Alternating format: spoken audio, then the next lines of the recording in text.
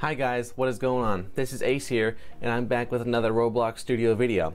So today, I'm going to do something a little bit different. Clearly you can see that I'm on Roblox Studio, but today I'm going to be doing a tutorial over a traffic light little trick that you can do for your worlds that is within Roblox Studio. I have not seen this in any of the worlds except for one, and I was trying to figure out how they did it, but clearly it's really simple, and I figured that I would show it to y'all, even though that there are not any videos out there that I could find with this trick. So my idea for this video is to show it to y'all just so that y'all know how to do it. Now this is a very simple tutorial, and as I go along the videos will get a little more complicated, a little more complex, but this is one of the simplest tutorials that I can literally do before I start getting more and more into complicated things. So this video is going to be how I turn a horizontal traffic light, a vertical traffic light into a horizontal traffic light. Now if y'all don't know what I'm talking about, which hopefully you do, the traffic lights, at least within this pack, is all vertical. So after I get this set up, let me go ahead and get this set up. I am going to go ahead and get this all set up. Now for the verticals, like clearly y'all can see like this is vertical, and then y'all know what horizontal is, hopefully y'all know your directions. Okay, and we're going to this side apparently. So let me get this set up. So this little trick is how you are going to be able to get a little bit more creative with your traffic light designs. Okay, so that does look a little awkward. Let me switch that up real quick. Look a little better. No, I want to make it like symmetrical. There we go. So here we got left turn signal and two straights. We're off to a good start. So after you have your intersection set up, I don't have an intersection, but this is just as a reference, you can start getting a little creative with your traffic light designs. Now for those of you who don't know how to do it, you're just gonna leave it up like this, and just not have to deal with it ever again. But today I'm gonna go into the workspace, and within the signal, I don't need this one, but I'm gonna go into the workspace and do a little bit of editing with these traffic lights. So after you go into the workspace, you go into the signal, you do the certain direction that you want to do. The direction will highlight all three traffic signals. It does not do the pole, since clearly the box doesn't go all the way out here. It will highlight all of the three traffic lights indicating within that direction, and then each light is set of when they were placed. So that's the first light, second light, that's the third light. So we're gonna start off with this light right here.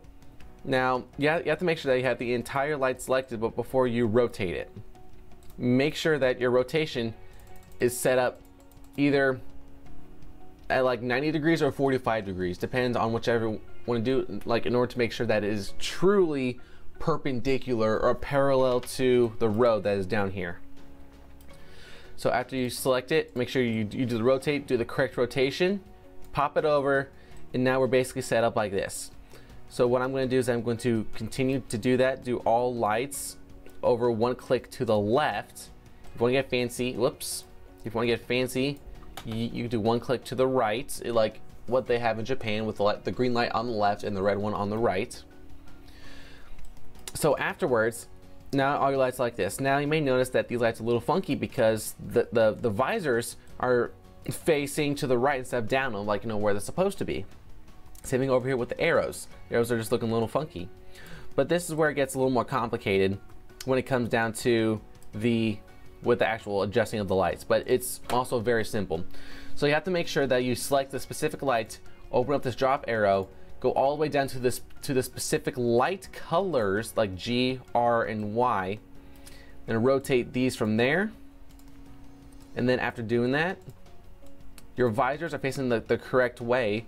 It's open at the bottom, and it is properly set up to where it actually should be. So I'm going to do that. I'm closing all of the options just so that it looks a little bit neater. Now I'm going to do the same thing over here with the left turn signal. Gotta make sure you do it for all the lights. Doesn't have to be for all lights within the intersection, but for cleanliness it looks a lot better. So now all the arrows are set up and it looks a little bit more in the proper manner. Now if y'all are like a little bit of OCD-ish, y'all may notice already that these lights are not properly centered. If y'all want to, y'all can select the entire light again and just move it up just a little bit to make sure that it's properly centered on the pole. Otherwise, it just may look a little weird. And just like that, here we have the horizontal traffic lights that you normally see like within Texas or in big cities, like under bridges and stuff. So let's just go ahead and make sure that it still runs. It can still run and do its own thing. So we're just going to find out, see if it works. So we're just issuing the run command, and let's see what we got here. Boom, the lights are working. Now y'all have to make sure that like whenever you adjust, y'all have to keep the signals within the direction. If you don't keep it in the direction, then it may not work properly. Like if they go out, then the light will not work. The lights have got to stay in where it was originally placed in order for the lights to actually turn on. And there it goes. It's going through a phase right now, and the lights have officially changed to red. It's working just like a charm. Now if y'all want to truly get this all cleaned up, y'all may notice that in the back, we're not finished. Now, if y'all don't care about the back, like I don't care about it sometimes, y'all can leave it like this because no one is going to see the back unless they're like directly underneath the traffic light. But if y'all want to change this, then you have to go inside the specific traffic light, go inside the light itself, look for the flat, rotate it, and then you're basically set. Basically do the same thing as you are with rotating the lights itself. But if you do the flats, like what I'm doing right now, then it looks a little bit nicer. See, it looks all connected better than this. So if y'all want to go to this extra step, make sure you select the flat, not the tunnel or the back, but the flat. That is what will help get you to this cleanliness feature for the traffic light. So that's about it for this little quick tutorial. I know it's nothing much, but within my next videos, I will be able to get a little bit more of a deeper depth for more special kind of traffic lights, like 8-inch lights with a 12-inch light, or a double red arrow feature with extending this by adding one more red arrow. Honestly, in my opinion, it's like a really cool feature that I found out while just experimenting, and as long as you keep everything in, it works properly. So other than that, I hope y'all enjoyed this video. If y'all did like what you saw, please leave a like for more chances of a tutorial video to do with these kind of projects within Roblox Studio. If you like what you saw, please subscribe to my YouTube channel for more videos like this. And other than that, I will see you on my next video. Goodbye.